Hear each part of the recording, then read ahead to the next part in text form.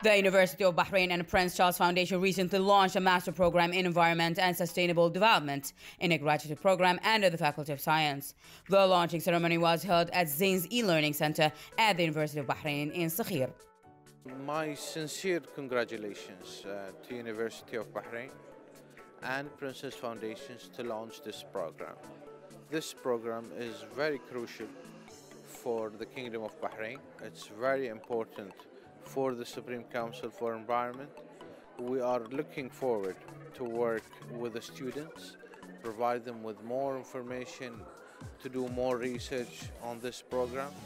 We are willing to give them an internship, to do some internship at the Supreme Council for Environment. This program will also help our fresh staff to get more knowledge and do a master's degree at the University of Bahrain. Has been supporting Bahrain for a number President of Bahrain University, Professor Hamza, addressed that the master program in environment and sustainable development, in collaboration with the British Prince Charles Foundation, is in line with the university plan to increase higher education programs at the University of Bahrain, especially the multidisciplinary programs. Today at the University of Bahrain, we've been honored and pleased to have the launch of the MSc in Environment and Sustainable Development in cooperation with Prince's Foundation in the UK. This a distinguished program in terms of the subjects tackle and also in the research area, in addition to the experience that the students going to get on their study while they are studying. So we are very grateful for all the support we have been getting from the Princess Foundation and also from the ministries, different ministries here in Bahrain. The ceremony was attended by Minister of Housing, His Excellency Basim bin Yaqub Al Hamar, British Ambassador to the Kingdom of Bahrain, Simon Martin, Executive Chairman of the Supreme Council of Environment, Dr. Mohammed bin Dana, and representative of Prince Charles British Foundation, Simon Sunsky and Kim Hedge. It's a great pleasure to see the program developing between Prince of Wales's Foundation and the University of Bahrain in this really, really important field. As many people will remember, His Royal Highness the Prince of Wales visited in December 2016. We had a very enjoyable visit, sorry, November 2016. We had a very enjoyable visit to end our 200th anniversary celebrations. And one of the concrete outcomes of that visit was the establishment of this collaborative master's program in environment and sustainable development, focusing very much on what's known as sustainable urbanism, so the creation of communities that are sustainable both in terms of their environmental impact, but also in terms of the way that the communities operate, in the way that people live together, work together, play together, socialize together. The Master Program in Environment and Sustainable Development is a joint program between University of Bahrain and the Prince Foundation for Building Community. The program is designed to boost students' professional and practice skills to enhance their career prospects in environmental science, sustainable development, and sustainable urbanism. We're incredibly pleased to be working in collaboration with the university on this course, which for us is an opportunity to help create a multidisciplinary course that brings people from different backgrounds together to learn together and to teach together, and one that really ties together theory and practice so that we're learning in the classroom and then we're learning on site, and really to help create that next generation of practitioners teaching, promoting and implementing sustainable urbanism is incredibly important to us.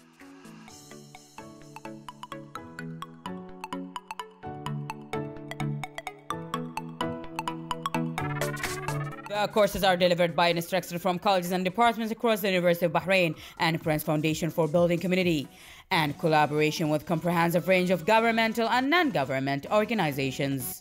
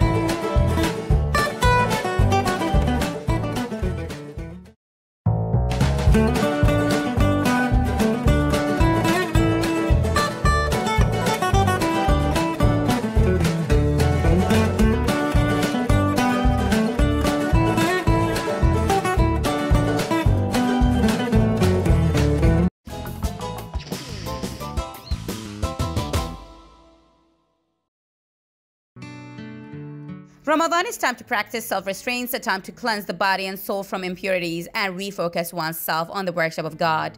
The holy month is a great time to get involved with the local Bahraini traditions and broaden your understanding of Islamic culture.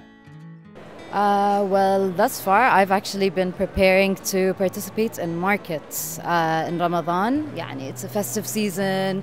All the ladies want to get cute jalabiyas and stuff. Food-wise, I'm excited because I have a lot of chefs in the family. So, مستانسة حنبين الثريد إن شاء الله. I do, but I think in Ramadan I focus more on desserts, if anything. Definitely like Bahraini food, like يعني شي ثريد. But you know what else? Salik. I've been looking forward to Salik. Mart Khali makes a really good one. Actually, in Ramadan, people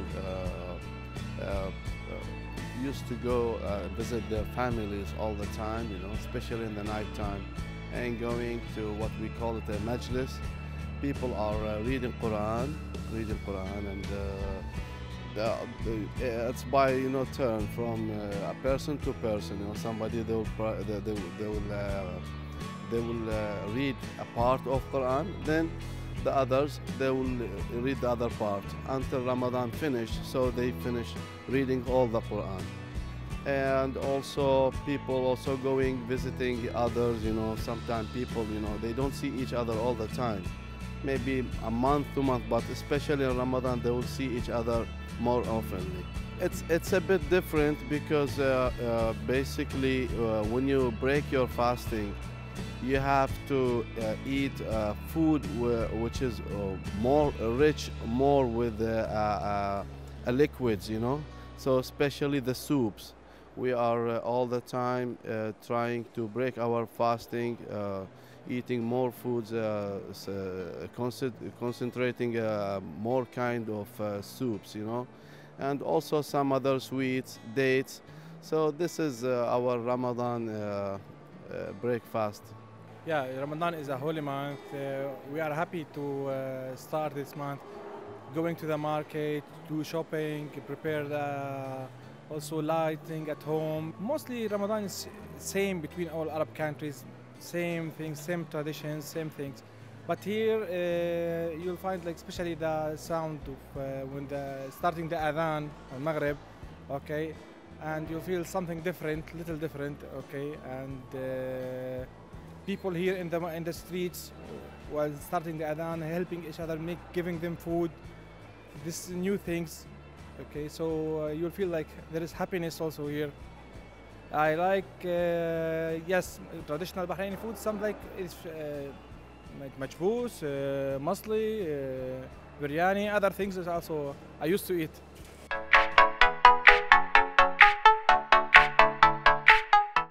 I like to go to my grandma and grandpa's house, and all my family usually come and we usually eat.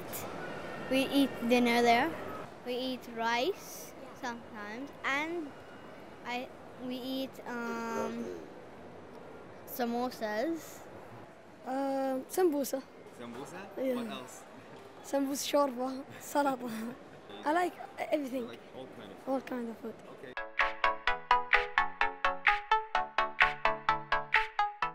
Well, most of the time we spend time with the family and tend to come out for shopping or for dinner during the evening time, and it's a time that we spend catching up with friends and family.